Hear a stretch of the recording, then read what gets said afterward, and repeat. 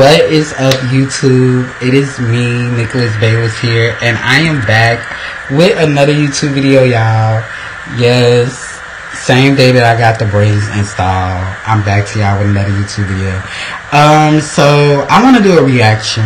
So, if you watched my last video when I was showing y'all the braids, I told y'all I was gonna meet up with my friend and go to Target and get our pride outfits. Come to find out, she already went to go get hers without even telling me. But anyway, I got mine. So, while we was on our way there, she was talking to me about this video that she saw about Target. This lady at Target, she was feeling some type of way because kids are being exposed to, I guess, like the LGBTQ lifestyle at a young age. So I had my friend send me the video, because as soon as she told me what was going on and I watched a little bit of the video, I was like, oh yeah, I'm gonna watch the rest of this on my YouTube channel, because I got something I want to say. But we gotta hurry this up because, baby, it's late. And yeah, I gotta go to work in the morning. So I'm gonna watch the video off my phone, but I'm gonna put it on the screen so y'all can watch it with me. You know what? Matter of fact, y'all see the video. I'm gonna put it right here. Y'all watch it in its entirety.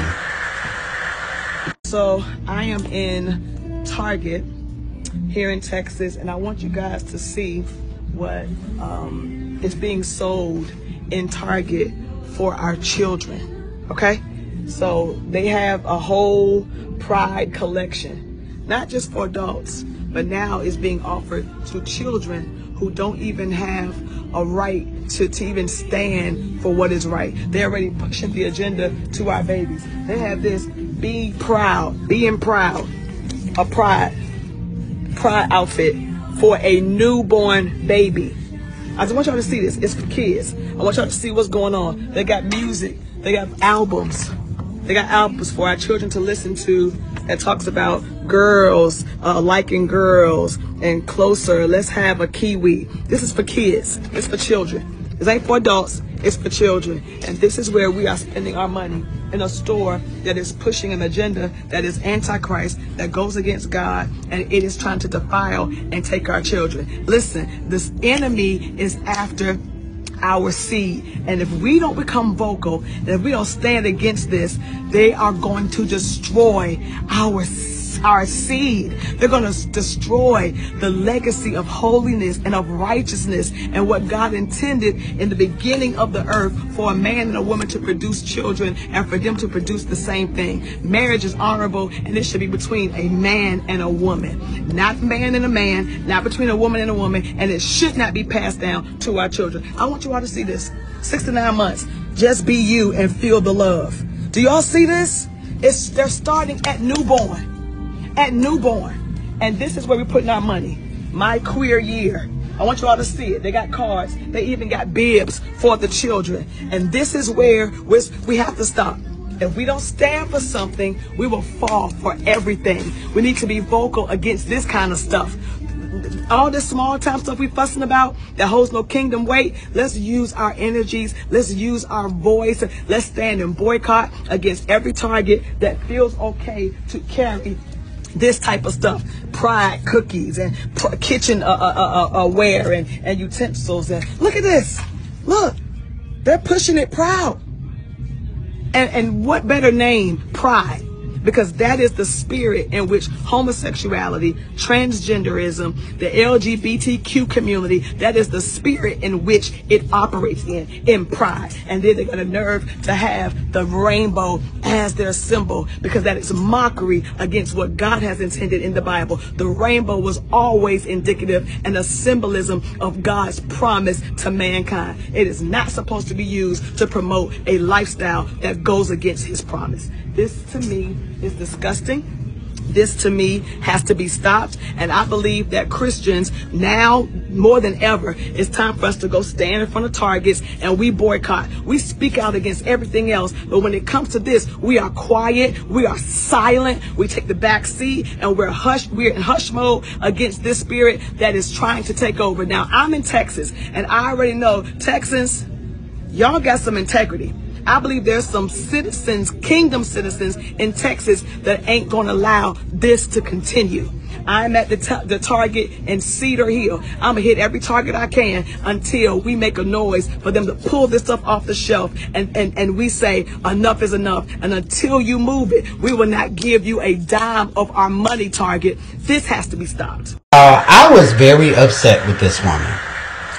Because the very first thing that came to my mind when I saw like the first probably 45 seconds of this video was that I'm like, she's very homophobic. Very homophobic. She's come out, they're pushing the agenda on our kids, on babies that can't even stand up for what's right. First of all, when your kid grows up, he or she will have a mindset of their own. So if they grow up and be like, oh, I like girls, or oh, I like guys, that's them. That's their lifestyle. That's who they like. That's who they love. You can't do nothing but love them for it. So I said that to say, you don't know what your child is going to feel on the matter while you sitting up talking about we're pushing an agenda on them. Do you think when your child grows up that they're going to feel it's an agenda being pushed on them? An agenda being forced on them? Baby, nobody is holding a gun up to their heads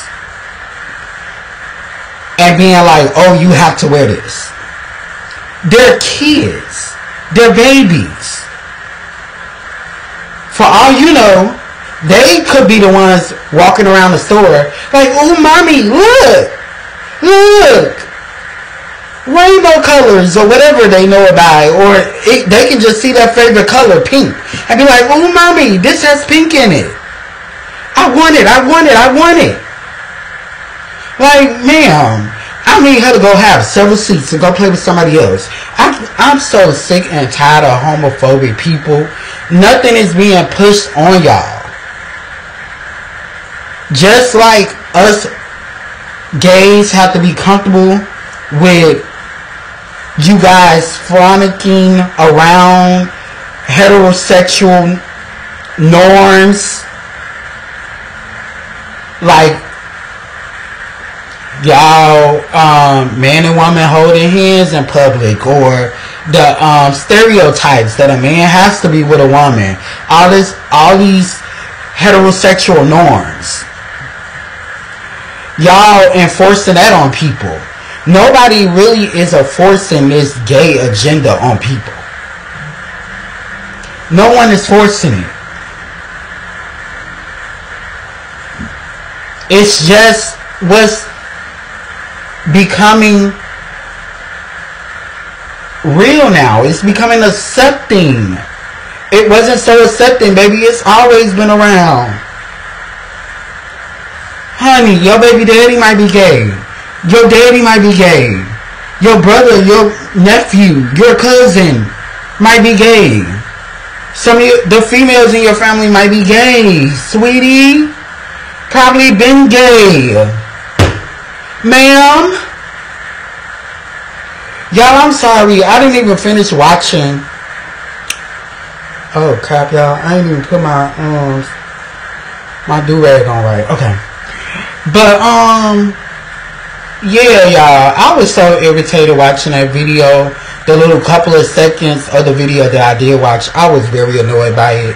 Y'all can watch the whole video. If you skipped it, you skipped it. But I'm not finna go back and watch that video because it ain't gonna do nothing but infuriate me. Because as a person that was bullied, like most people in the LGBT community, especially some of the males in the LGBT community, I don't stand for none of that. I don't stand for the homophobic remarks. I don't stand for all that. Baby, keep that to yourself. We ain't sitting up here talking about, and I know this is two different things, but we ain't sitting up here talking about how you fucking on somebody's husband. Oh! But you want to sit up here and talk about, they kill me. And I say this every time I get on here. They kill me when they try to make it seem like homosexuality is the biggest sin in the world. No, it's not. It's not the biggest sin, and it's not the only sin in the world. Like, man, what is you saying? What is you talking about? People just annoy me and they just irritate me. And my friend said something too. She was like, if I'm in the LGBTQ lifestyle and I have a same-sex significant other and we have a kid together, I would raise them in that lifestyle. Many people are going to raise their children to be accepting of their lifestyle. Come on now, who is going to be in the LGBT community and they're going to be sitting up here raising their child against the LGBT community? Nobody. It's up to them. You're going to raise them to be loving and accepting of the community. And if they grow up older and they come to their own opinions about the community and they dislike the community or whatever the case may be, that's them. But you've always raised them to love, respect, and honor the people in the community and the community. But it's on them once they get older. You feel me? They have a mind of their own. You can't tell them what to do. Y'all, but she kind of irritated me talking about some they're forcing this. Girl, nothing is being forced, sweetie. It's adults that's up in the store that want to buy that. And if they want to buy that for their kids, okay. It's up to the parent if they want to buy it for the kid. The kid don't got the money. They ain't walking up to the cash register and giving them the $20, $30, $40, $100 for the outfit. Ma'am, just say that you are against the community. That's all you gotta say. I don't understand the hatred. Like, we in 2023. Love is love. Like, and it's Pride Month. I'm having this discussion at the right time. And I'm going to keep saying this. From a person that was scared to come out to friends and family that was hiding in a closet, that was secretly peeping boys and not trying to make it noticeable. I don't want nobody else having to go through what I went through. And I'm sure other people that are in the community, they don't want anyone that they know going through what they went through. So, of course, we advise you to come out. Be yourself. Love you. You don't love you if you hiding you to protect the image, to protect how somebody is going to feel. Sometimes you have to get to a selfish point in life where you're like, man, F their feelings. My feelings matter. What about my feelings? I'm supposed to sit up here and act like I'm not in love with him or I'm not in love with her just because I'm trying to protect your feelings, how you feel, how it's going to make you look, how it's going to make you feel. No, I really love this person. I really care for this person. This person really love me. This person really care for me. I'm just supposed to sit in the corner and be depressed and be sad and minimize my feelings to accommodate yours? No. I had to get out of that mindset. Like, yes, I was the son of one of the church mothers. Church mothers, yes. So of course y'all know that they was against like gays. You feel me? Y'all know how church people are. Even when I did tell her that I was gay, she ended up telling the church. And this is not to speak ill about her. This is my life. This is something that happened. This is something that affected me. She went and told the church, and they had their opinions about me, and I had to remove myself from the church for a while. And I often felt that like going to church was my safe space. Like, honestly, as a kid, I love going to church. I love worshiping God. I love praising God. Because I'm like, this is a man that's there for me. He knows all about me, and he still loves me. But then, when, you feel me, people started coming at me sideways because they found out I was gay, I'm like, wow. And they started telling me all this negative stuff, like, oh, you're going to hell, God don't like gays, and all this other stuff. You need to get your life right with the Lord before you die, and all this other stuff. And I'm like, wow, God, you really feel like that towards me? I thought you loved me. Like, you really felt like that towards me. And I really have to get in a mindset. It did take me some time, but I really have to get to a mindset where I'm like, this isn't God. God is love. This isn't him. This is people. This is people. Their own opinions and their own beliefs. And they're trying to put the blame on God as to why they're acting this way. No, I had to get out of that mindset. Like, I really had a problem with my adopted mom for a long time. And I really, truth be told, hated God for a while. And I hated the fact that I even hated God for a while. But you know what? I had to come out of that.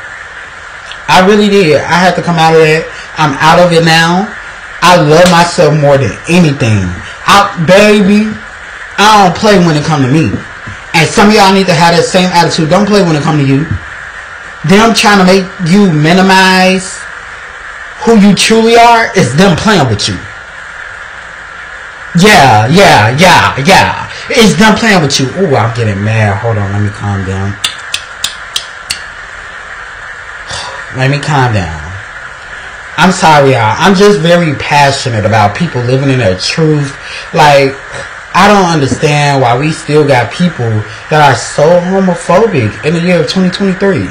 But anyway, y'all leave whatever y'all got to say down in the comments below. This was another Speak On It Saturdays video. And yeah, I hope y'all enjoyed it. I hope y'all like it. I didn't say this in the last video, but happy Pride Month.